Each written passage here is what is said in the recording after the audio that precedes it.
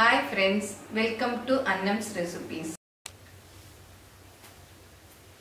நிறைய பேர் கேட்டிருந்தீங்க, நீங்க உங்க அடுப்புல சமைக்க மாட்டீங்களா, எப்பவும் நீட்டா இருக்கு, க்ளீனா இருக்கு அப்படின்னு சொல்லிட்டு. நானும் உங்களை எல்லாரையும் போலேயும் தான் 3 வேளையும் சமைப்பேன். பாருங்க இப்போ அடுப்பு எப்படி இருக்கு. அதுக்காக தான் நான் உங்க முன்னாடி க்ளீன் பண்ணணும்னு இப்படி வச்சிருக்கேன். இப்போ பாருங்க குக்கர்ல பருப்பு வச்சேன், அது பொங்கி இந்த மாதிரி ஊத்திடுச்சு. டெய்லி இப்படி ஆகிறது தான், எல்லாருக்குமே ஆகும், ஆகாம நம்ம சமைக்க முடியாது. பட் நம்ம அப்பப்போ க்ளீன் பண்ணிட்டோம்னா அது நீட்டாக இருக்கும். இன்னைக்கு கேஸ் ஸ்டவ்வை எப்படி க்ளீன் பண்ணலாம் அப்படிங்கிறத பார்ப்போம். ஃபர்ஸ்ட் இதை இந்த ஸ்டாண்டெல்லாம் எடுத்து வச்சிடணும். இதெல்லாம் நம்ம பாத்திரம் கழுவுவோம் இல்லையா, அதே மாதிரி கழுவிக்கலாம். இந்த பர்னர் எல்லாம் எடுத்து வச்சிடணும். இதெல்லாம் நம்ம சர்வெண்ட் எல்லாம் போட்டோம்னா அவங்க கண்ணா பின்னான்னு கழுவி இதுக்குள்ள டஸ்ட் போய் அடைச்சிடுச்சுன்னா நமக்கு அப்புறம் அடுப்பு வீணா போயிடும். அதனால இந்த மாதிரி வேலைகளை எல்லாம் நம்ம தான் செஞ்சுக்கணும். இதை எடுத்து வச்சிடணும். நான் டெய்லியுமே சமைச்சதும் எங்க சர்வெண்ட் இந்த மற்ற இடத்தையெல்லாம் இந்த மாதிரி ஸ்காட்ச் பிரைட்ல வருது. இது துடைக்கிறதுக்கு ரொம்ப நல்லா இருக்கும். இதுல வச்சு தொடச்சு விட்டுருவா. இந்த மாதிரி இதெல்லாம் நான் தான் கிளீன் பண்ணுவேன். எடுத்து இத பர்னர் எல்லாம் மாறிடாதபடிக்கு பார்த்து வச்சுக்கோங்க. ஒவ்வொரு பர்னர் ஒவ்வொரு இடத்துல அடையாளத்துக்கு வச்சுக்கோங்க. ஏன்னா மாத்தி போட்டுட்டாலும் அடுப்பு ஒரு மாதிரி எரியும். அதனால எந்தெந்த இடத்துல இந்த பக்கம் லெஃப்ட் சைட் பர்னர் அந்த மாதிரி வச்சுக்கிட்டிங்கன்னா டக்குன்னு அப்படியே எடுத்து வச்சுக்கலாம். நம்ம அவசரத்தில் எல்லாத்தையும் எடுத்து கழிச்சு போட்டுட்டோம்னா அப்புறம் வைக்கிறது இதுவாயிடும், அப்புறம் அடுப்பு எரியறதும் கஷ்டமாயிடும்.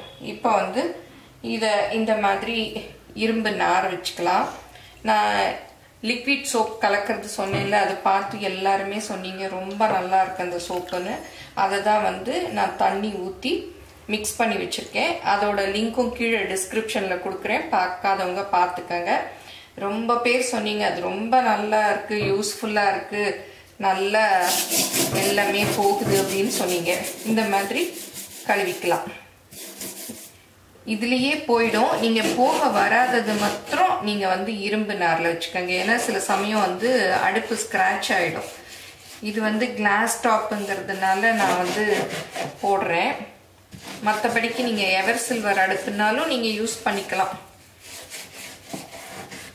இதுல பண்ணி பாருங்க, போகலன்னா மெட்டல் நார் எடுத்துக்கங்க.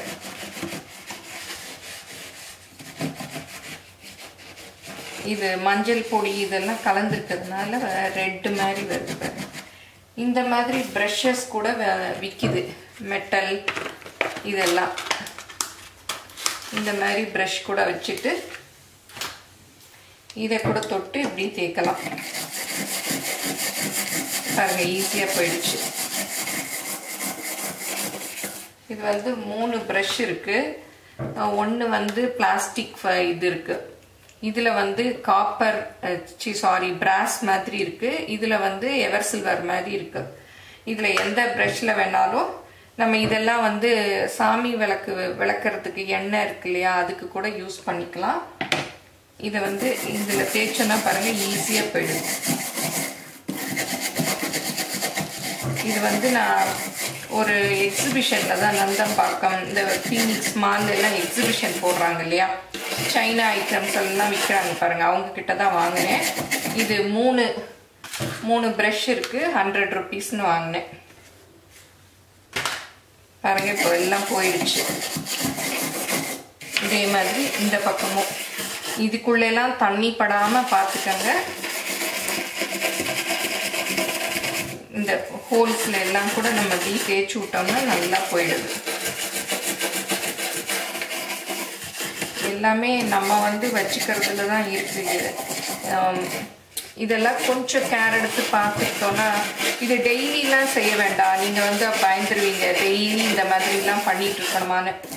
ஒரு வீக்லி ஒன்ஸ் இந்த மாதிரி செஞ்சுட்டிங்கன்னா அப்புறம் நமக்கு வடியரிச்சியே நம்ம தொடச்சி விட்டுறலாம். அந்த பருப்பு ஊற்றுது இல்லையா, உடனேயே தொடச்சிட்டா இந்த அளவு ஆகாது. நான் உங்களுக்கு காமிக்கிறதுக்காக இவ்வளோ இது பிடிக்க வச்சிருந்தேன்.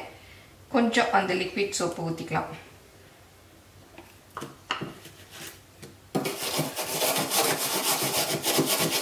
இந்த நார் கூட தேவையில்லை.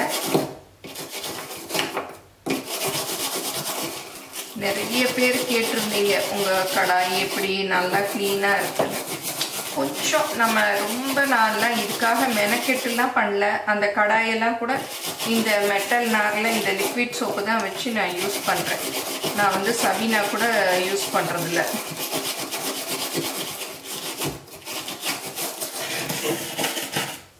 இந்த ஹோல்ஸ் எல்லாம் க்ளீன் பண்ணி விட்டால் அதில் இருக்க அந்த கருப்பெல்லாம் போயிடும். இந்த பக்கம் மேடையில் இது பண்ணியிருக்கிறதெல்லாம் இந்த மாதிரி நாரில் அப்படி தேய்ச்சி விட்டுடலாம். இதுதான். அதுவும் இல்லாமல் என்னோடய திங்ஸ் எல்லாமே நான் 10 வருஷம் அதுக்கு மேலே வாங்கினது. அடுப்புகள் எல்லாம் கூட ஃபஸ்ட்டு பட்டர்ஃப்ளை வச்சுருந்தேன். அது கூட இன்னும் நல்லா இருக்குது. அதையும் நான் வந்து மேலே தான் எடுத்து வச்சுருக்கேன். இது சரி புதுசாக இது ஹாட் டாப்புங்கிறதுனால இது வாங்கினேன். இந்த ஓரத்துல எல்லாம் இருக்குது பாருங்கள். இதெல்லாம் இப்படி எடுத்து விட்டிங்கன்னா வந்துடும்.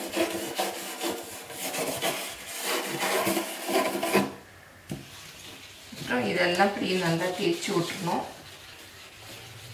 இது எல்லாம் க்ளீன் பண்ண ஒரு 15 மினிட்ஸ் கூட ஆகாது. இந்த பர்னர் இந்த ஸ்விட்ச் எல்லாம் இந்த மாதிரி, ஏன்னா இப்படியெல்லாம் ஆன் பண்ணிட்டோம்னா கேஸ் போயிடும். அதனால பார்த்து இதை மாத்திரம் பண்ணிக்கணும்.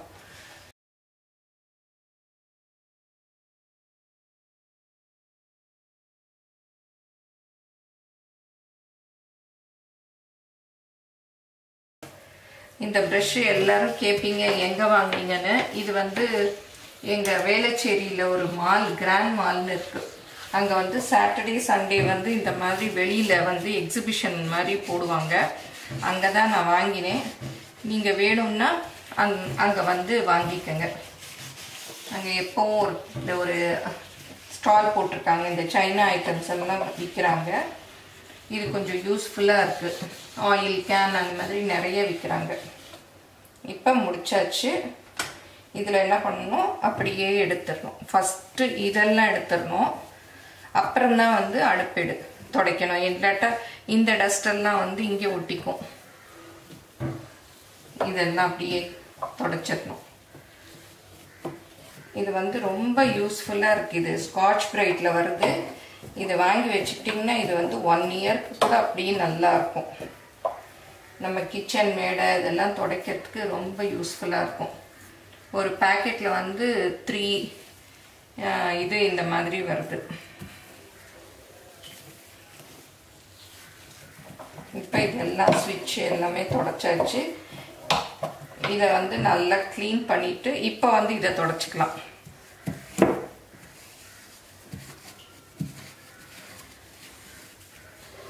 இப்போ இதை நல்லா அலசி தண்ணியில் புழிஞ்சிட்டு வந்துட்டேன். திருப்பியும் வந்து இதெல்லாம் அப்படியே துடைக்கலாம். பாருங்கள் இப்போ எப்படி க்ளீன் ஆயிடுச்சு. அதே மாதிரி தான் ஃபஸ்ட்டு இந்த கிளாஸ் எல்லாம் துடைச்சிடணும். அப்புறம் வந்து அந்த அடுப்புக்குள்ளையெல்லாம் துடைக்கணும். ஸ்விட்சஸ்ஸு எல்லாமே. சோப்பு நிறைய போட்டிருந்தீங்கன்னா இன்னொரு தடவை கூட துடைச்சிக்கலாம்.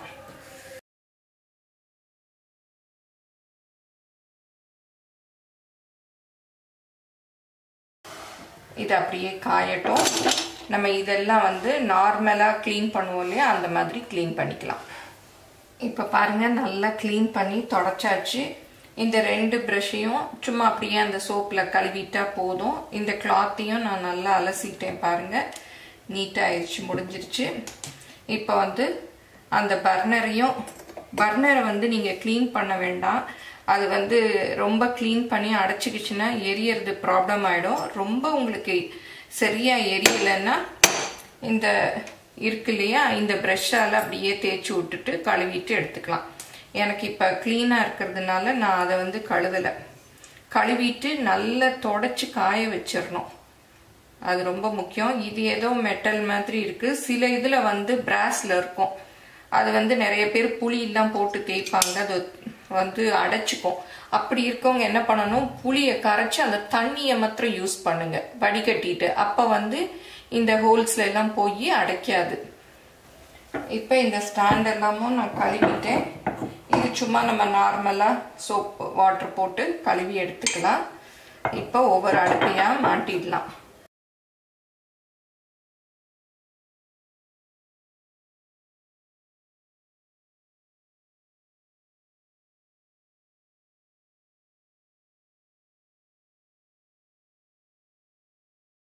இப்போ கேஸ் ஸ்டவெல்லாம் க்ளீன் பண்ணி முடிச்சிட்டோம். எப்படி எரியுதுன்னு பார்க்கலாம்.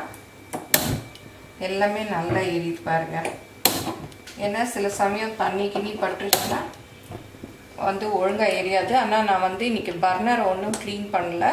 நீங்கள் பர்னர் க்ளீன் பண்ணாலும் இந்த மாதிரி செக் பண்ணிக்கோங்க, இல்லாட்டி நல்லா காய வச்சுக்கணும். அப்புறம் இன்னும் ஒரு விஷயம், நிறைய பேர் என்னோட அடுப்பை தான் கேட்டிருக்கீங்க. நான் இது வந்து நீங்கள் கேட்டவைன்னு ஒரு வீடியோவில் வந்து இந்த அடுப்பை பற்றி சொல்லியிருக்கேன். என்னோட கிச்சன் ஆர்கனைசேஷன் வீடியோலையும் நான் வந்து என்னோட அடுப்பை பற்றி சொல்லியிருக்கேன். அதோட லிங்க் எல்லாம் நான் கீழே கொடுக்குறேன், பார்த்துக்கங்க. ஏன்னா நிறைய கமெண்ட்ஸ் வருது, என்னால் திருப்பி டைப் பண்ண முடியல. அதனால எல்லாருக்கும் நான் வந்து டிஸ்கிரிப்ஷனில் அந்த லிங்க் கொடுக்குறேன். இந்த அடுப்பை பற்றின டீட்டெயில்ஸ் வந்து அதில் இருக்குது, பார்த்துக்கங்க. இப்போ பாருங்கள் நம்ம அடுப்பு எவ்வளோ க்ளீன் ஆயிடுச்சு. இன்னைக்கு தான் வாங்கிட்டு வந்த அடுப்பு மாதிரி இருக்கு இல்லையா? நீங்களும் இந்த மாதிரி வீட்டில் க்ளீன் பண்ணி அடுப்பை நீட்டாக வச்சுக்கோங்க. இப்படி நீட்டாக இருக்கிறச்ச நமக்கு சமைக்கிறச்சியே ஒரு இன்ட்ரெஸ்ட் வரும் பார்க்கறச்சியே. அதனால இது ஒன்று பெரிய விஷயம் இல்லை. நீங்களே பார்த்தீங்க இல்லையா, நான் ரொம்ப கையிலலாம் கூட தேய்க்கல, அந்த ப்ரஷ்ஷு அந்த மாதிரி தான் தேய்ச்சேன். இப்படி வச்சுக்கிட்ட ரொம்ப நாளைக்கு அடுப்பும் நல்லா இருக்கும். இந்த வீடியோ உங்கள் எல்லாருக்கும் பிடிச்சிருக்கும்னு நினைக்கிறேன். இதை பற்றின கமெண்ட்ஸை என்னோட ஷேர் பண்ணுங்கள். தேங்க்யூ.